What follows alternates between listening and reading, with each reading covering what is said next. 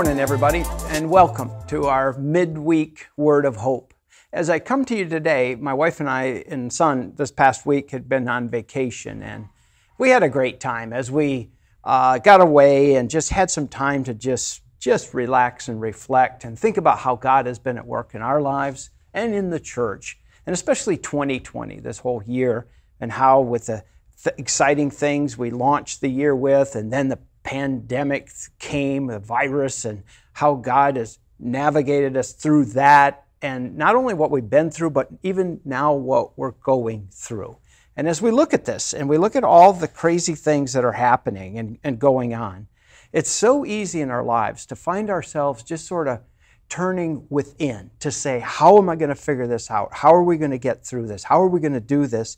And as we look at it that way, we need to realize there's only one Savior.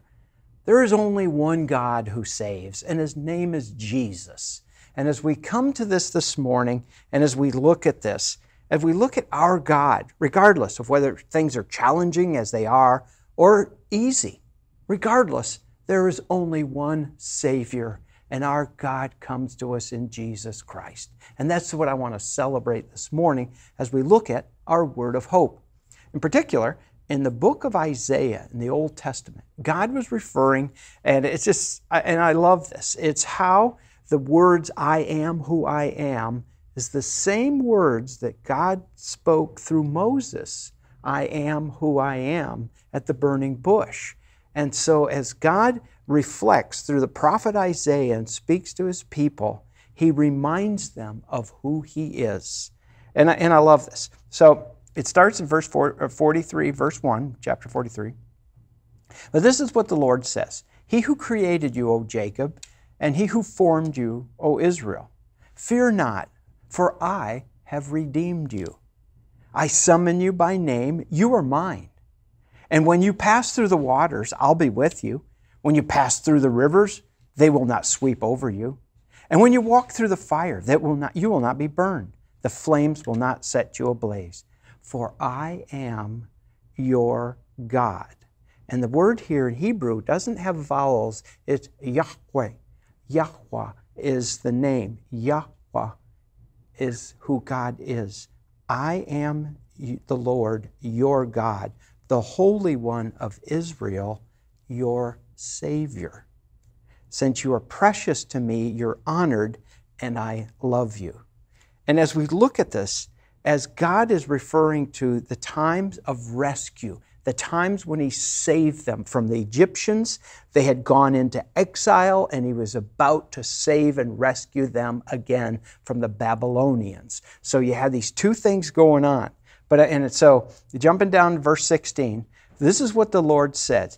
He who made a way through the sea, as He rescued them from the Egyptians, made a way through the Red Sea, a path through the mighty waters, who drew you out of the chariots and the horses and the army and the reinforcements all together, and they laid there, never to rise again, extinguished, snuffed out like a wick, rescued you from them. And then He says, forget the former things. Don't dwell on the past. Don't get wrapped up in the past and the former things. Verse 19, see, I am doing a new thing. Now it springs up. Can you see it? It's right before you, the new thing I am doing. I'm making a way in the desert, streams in the wasteland, like water flowing over the sand. Wild animals, and I love this, will honor me, jackals and owls, because I provide water in the desert and streams in the wasteland. Creation honors Him. I give them drink, and I will give drink to my people, my chosen people, the ones I have formed for myself, for they may proclaim my praise. We will be His witnesses. We will bring Him honor and praise. I am doing a new thing. As we look at this, God is our rescuer. But beyond being rescued, allow God to do a new work in you. Allow Him to show you the new work He is doing. Not just rescue, not just get me through this pandemic, not just help me out, but God, I want to see the new work You're doing here in the world and in my life. How do we seek that? How do we do that? It begins with our praise. It begins with giving God the glory for today, for our lives.